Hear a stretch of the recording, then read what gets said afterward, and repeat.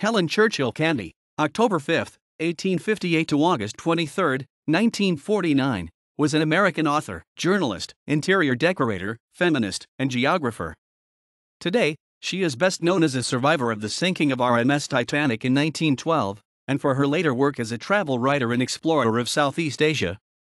Helen was born Helen Churchill Hungerford, the daughter of New York City merchant Henry and Mary Elizabeth Hungerford Churchill. She spent most of her childhood in Connecticut. She married Edward Candee of Norwalk, Connecticut, and had 2 children by him, Edith and Harold. After her abusive husband abandoned the family, Helen Candee supported herself and children as a writer for popular magazines such as Scribner's and the Ladies' Home Journal. She initially wrote on the subjects most familiar to her, genteel etiquette and household management, but soon branched into other topics such as childcare, education, and women's rights. For several years she resided in Oklahoma, and her stories about that region helped to catapult her to national prominence as a journalist. Candee obtained a divorce in 1896, after a lengthy separation. Candee was a feminist, as evidenced by her best-selling first book, How Women May Earn a Living, 1900. Her second book, An Oklahoma Romance, 1901, was a novel that promoted the possibilities of settlement in Oklahoma Territory. An established literary figure, Candee moved to Washington, D.C., where she became one of the first professional interior decorators. Her clients included then Secretary of War Henry Stimson and President Theodore Roosevelt. Candee's book, Decorative Styles and Periods, 1906, embodied her principles of design, careful historical research, and absolute authenticity. While in Washington, Candee also pursued an active social life, serving on many civic boards and involving herself in democratic politics. Yet her friends were a varied lot, from liberal reformer William Jennings Bryan to ultra-conservative First Lady Helen Herron Taft. Her friendship with the Tafts was long-standing, despite their differing opinions on women's rights. She was also close with President Theodore Roosevelt and his wife. 2 of Candee's most important decorating commissions came from the Roosevelts. The first, in 1907, to select a pair of Louis XVI chairs for the First Lady, the other a general consultancy in partnership with architect Nathan C. Wyeth to remodel the White House's West Wing. In 1909, Candee was a trustee for the Corcoran Gallery of Art, a member of both the Archaeological Society and the American Federation of Arts, and a board member of the Washington chapter of the National Woman Suffrage Association. In her early years as a journalist, Candee wrote fiction for traditional women's interest magazines like Good Housekeeping, Harper's Bazaar, the Ladies' Home Journal, and Woman's Home Companion. Her later articles, focusing on art, culture, and design, appeared in American Homes, American Magazine of Art, and International Studio. Candee also contributed to many of the leading literary and political journals of the day: Atlantic Monthly, The Century, Forum, Metropolitan, and Scribner's. She wrote 8 books. 4 were on the decorative arts, 2 were travelogues, 1 was instructional, and 1 was a novel. Candee's biggest seller was the Tapestry book, 1912, which went into many editions. Candee was traveling in Europe in the spring of 1912, completing research for the Tapestry book, when she received a telegram from her daughter, Edith, advising that Candee's son, Harry, had been injured in an accident. From Paris, Candee hurriedly booked passage home on the new luxury ocean liner, the RMS Titanic. On the voyage, she socialized with other prominent travelers, such as President Taft's military aide, Major Archibald Butt, Colonel Gracie, and the painter Francis Davis Millet. Since baggage and personal items were not allowed aboard the lifeboats, Candee gave 2 precious items, an ivory cameo miniature of her mother and a small flask of brandy, to a male friend, New York architect Edward Austin Kind, who had pockets. These were later retrieved from his floating remains and, in 2006, sold at auction for around $80,000 for the locket and $40,000 for the flask. Candee was able to board Lifeboat 6 but fell and fractured her ankle in the process.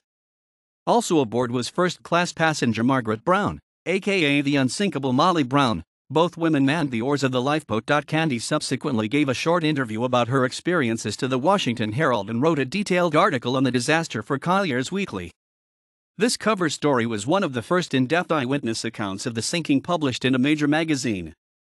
The article hinted at a romantic involvement with an unidentified male passenger, believed to be an amalgam of 2 of her escorts en route, New York architect Edward Austin Kent and London investor Hugh Woolner. Candee's Titanic injury required her to walk with a cane for almost a year, but by March 1913, she was able to join other feminist equestrians in the Votes for Women parade down Pennsylvania Avenue, Washington, D.C., riding her horse at the head of the procession that culminated at the steps of Capitol Hill.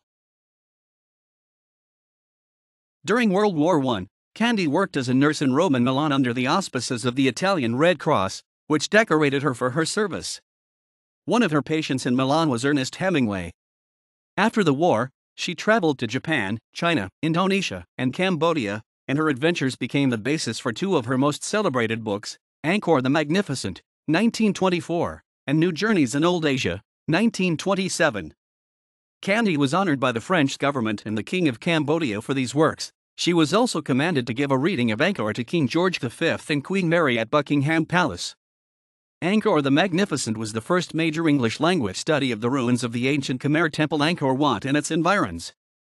Called the Lost City or the Wonder City, Angkor Wat is considered one of the great man-made wonders of the world. Largely unknown to Westerners until the publication of Candee's book, its subsequent popularity laid groundwork for the modern tourist market in Cambodia. On Candee's initial Southeast Asian trips in 1922-23, she was accompanied by her son, Harry, with whom she trekked through the then dangerous jungles with their native guide, riding atop the great elephant she named Effie. On later visits, the author was joined by her friend and collaborator, illustrator Lucille Douglas. Although the tapestry book was the most lucrative book Candee wrote, Angkor the Magnificent was the most acclaimed. The success of Angkor and New Journeys led to a prosperous secondary career for Candee as a lecturer on the Far East, while her work as a journalist continued apace. She was briefly Paris editor for Arts and Decoration, 1920-21, and remained on that publication's editorial advisory staff for several years. In 1925, Candee was among the 9 founding members of the Society of Women Geographers. As late as 1935-36, when she was almost 80, Candee was still traveling abroad, writing articles for National Geographic magazine. Her first books on interior design, the Tapestry Book and Decorative Styles and Periods, were re-released in 1935 and 1938 respectively, the former in a collectible boxed issue. In 1949, at age 90, Candee died at her summer cottage at York Harbor, Maine.